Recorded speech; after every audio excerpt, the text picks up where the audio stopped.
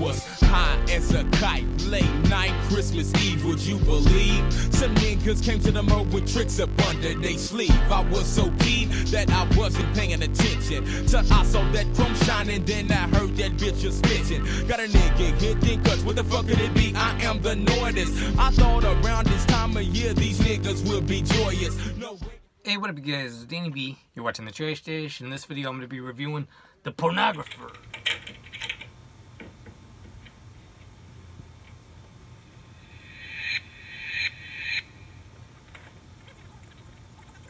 Later, as I watched one of my uncle's videos, I saw more than just sex. I saw a world where girls did whatever you wanted, where they didn't laugh at you, they didn't walk away from you. But lately, something wasn't right.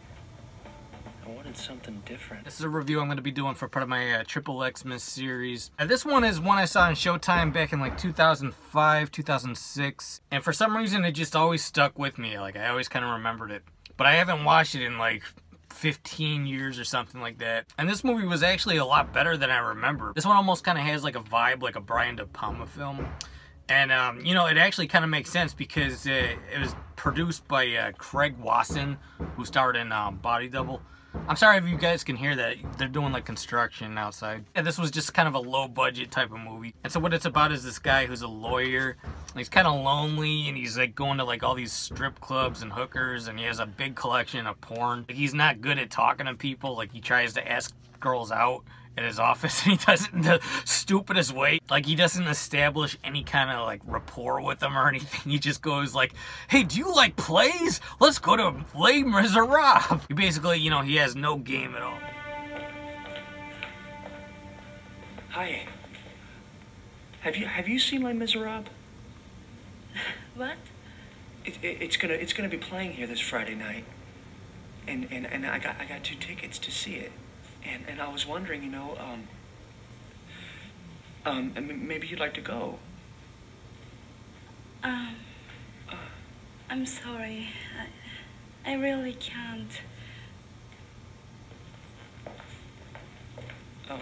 And after a while, he starts kind of making his own films, and he does such a good job at it that he gets this deal with this porn company. And that's where Craig Wasson comes in, who you might remember him from Body Double. And he's super sleazy in this. Like, he's playing like one of the slimiest characters. He looks like the guy from Office Space, Lumbergh, but like, imagine that guy, but is really just sleazy and manipulative. Here's my proposition. You want to make movies for me? Yeah. Want to use these sound stages and equipment and everything? Work with the stars? Yes. Find me a girl. Somebody new. Somebody special. Not some whore off the streets of Hollywood. I'm talking about good old-fashioned, down on the farm. Cheerleader USA. Girl next door. Find me a girl like that, and I'll let you make a movie with 2 hours of lead-in. You find me a girl like that, I'll make you a star. And then his life kind of takes a downward spiral from there, and I won't say what happens. But this is an excellent movie. If you can find it, it's probably easier to find on VHS than DVD. This was directed by Doug Atchison, who I think only did this one and maybe one other movie. Oh, and Penny is in this movie. The girl that played Penny in Showgirls, she's in this. If you like character study movies, this is kind of like, you know, like Taxi Driver, but like the porno version. And it's not got like actual porn in it. It's just like about a porn guy. Yeah, this is a pretty underrated one. I'm going to give this one 4 out of 5 stars. That's The Pornographer. Alright guys, this is Danny B. You're watching the Trash Dash. Let me know you've seen The Pornographer. Let me know some others like it if you know. Hit the like button, comment, and subscribe. Peace out.